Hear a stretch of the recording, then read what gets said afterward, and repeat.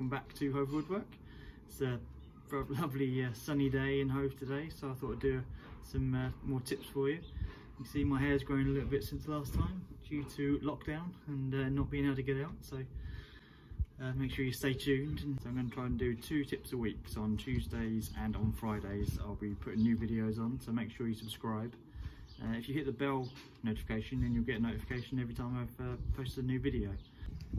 So for my tip today, I've got a nail punch and an oval nail. You can see, so they've got like a flatter head on them.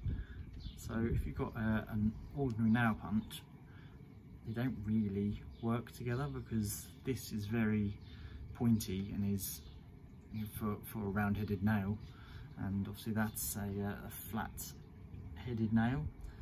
So I've got a quick hack which, if you're doing a lot of these, it will really help and really speed things up. So stay tuned and let me know what you think as well, because I found it very useful personally. So comment down below and like the video if you think it's helpful. Thank you very much.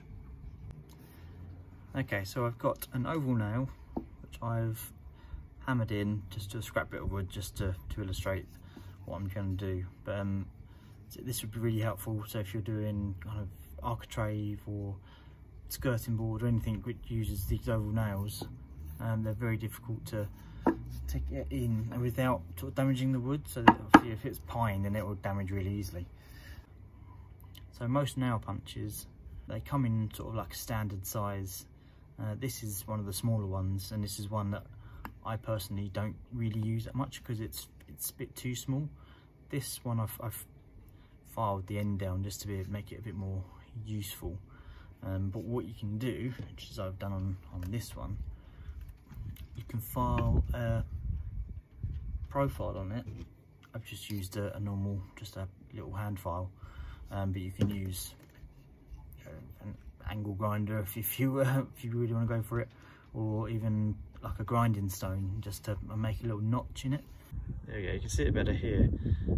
What I've done, I've just add a little notch into the middle of the nail punch, which fits the profile of the nail.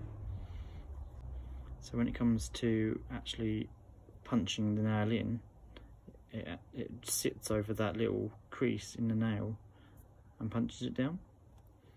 You see it kind of just sits over the top of the nail. Straight down, doesn't mark the wood. And then if you go into a skirting board or an architrave or something that obviously you don't want to damage, that's perfect. If you did it using this rounded one, it would just slide off it and it would just make it a nightmare. So what it takes is an old nail punch and a file. There we go, there's my tip of the day. So hopefully that helped. Please hit like, please hit subscribe, and stay tuned for more. If you've got anything to add, please add a little message down below. Thank you very much.